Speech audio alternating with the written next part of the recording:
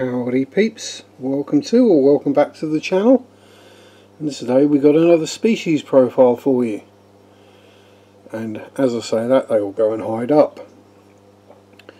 Today we're looking at the Bolivian ram, otherwise known as the Microgeophagus altispinosus, which means micro, small, geo, earth, phagus, eat. So small earth eaters, and the altispinosus, alti meaning high, spinosus meaning spines. So yes, they have high dorsal fins when they actually put them up. Well, in reality it's the first couple of rays on the fin. Now they're a New World, aka South or Central American cichlid, in particular South American, as the name might suggest, Bolivian ram being from Bolivia.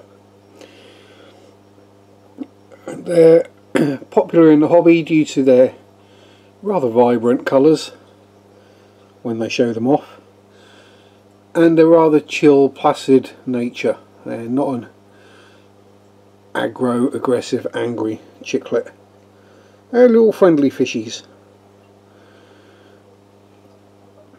Now they're endemic to the upper Rio Madeira in Bolivia and Brazil, where their natural habitat is shallow waters with areas of dense foliage, gentle flow, flat rocks, some natural caves around for breedies, and a mostly sandy substrate.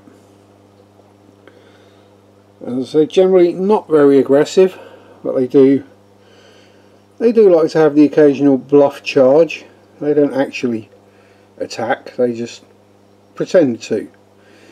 There we go, let's finally see the colours of one. There we go, with a bluff charge.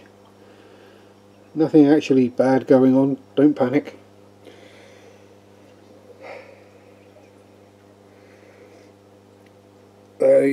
When it comes to eating, they're a relatively slow feeder. They are a bottom feeder, as the name Microgeophagus, micro earth eater, gives the game away slightly there. And they will take most foods. Live preferred, obviously, but they'll take pellets, flake, algae wafers, granules, all the general natural, not necessarily natural, all the general fish foods that we would normally use. They do work well in a community setup, however it has to be with fish that aren't fin nippy, and also fish that aren't voracious feeders. And yes, you can see the reflection of my notes in the tank. So if you do have more aggressive feeders, like let's say for example guppies or platies or other live bearers that tend to be rather food obsessed, they will lose out. And as I say, there are 3 in here, and 2 you can see. Oh, third one's just decided to pop out from down the back. So there we go, all 3 of them. Currently munching some of the pellets that went in there for our actual tank mate, Fred, Bristlenose. Now, tank wise, 15 gallons and up for a pair to a trio, doubling up, so 30 gallons for 6 to 8. They are a gregarious little fishy, so they do like to be in groups. They don't like necessarily being on their own. And so, going from what they like in nature, they like plants, they don't eat them, they like cover and hidey holes, and the more you have, the happier they are. Now these guys aren't necessarily fully coloured up yet, because they are still juvenile and relatively fresh to this tank, so once everyone gets settled and happy and grows up a bit, they will colour up more. You can see they start off a yellowish colour at the front, which fades to an olive green towards the back end of them. They have the black vertical bars with one especially strong one across their eyes, and red tints or red edges to most of their fins. They're very pretty little fishes, they are indeed. Very characterful. Interesting method of swimming. Like other rams, they will do the sit there, zoom, stop, rather than just trundling about. They go from 0 to 100 back to 0 almost instantly. When it comes to breeding, they do form long-term pair bonds. So once they paired up, they pair up for life. Like other dwarf cichlids, they are good parents, with both the male and the female looking after the eggs and the fry. Although, again, like any other cichlid, it takes them a few goes to get it right. Other than that, breeding is the same as for the German blue ram, the Microgeophagus ramirezi.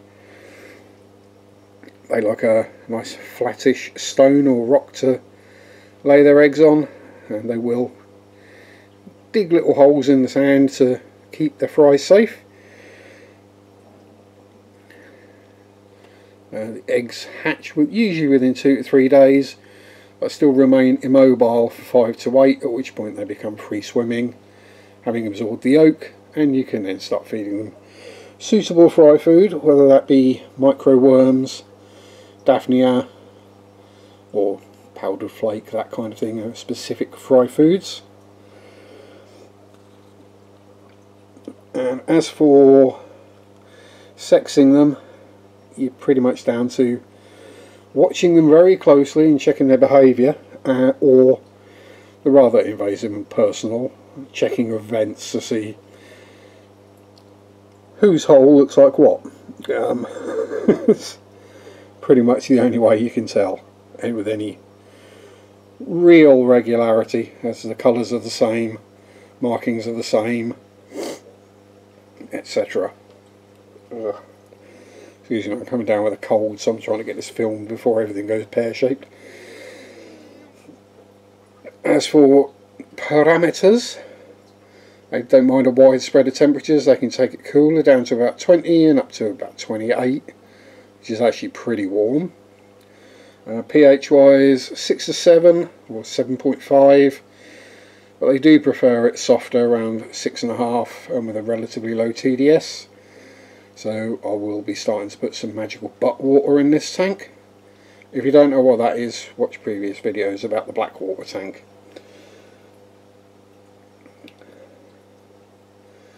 And there we go.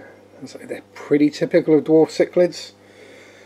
The reason I went for Bolivians is because they are that bit hardier than the German blues and the various other versions of, because they've been less inbred and line bred over the years, and this is basically what they look like in the wild. Absolutely gorgeous little fishes, I think you'll agree.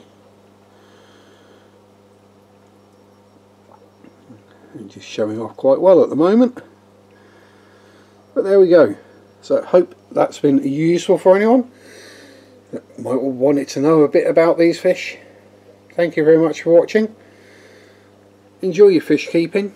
Don't forget, like, comment, subscribe. Any questions or whatever, stick them down there somewhere in the doobly-doo.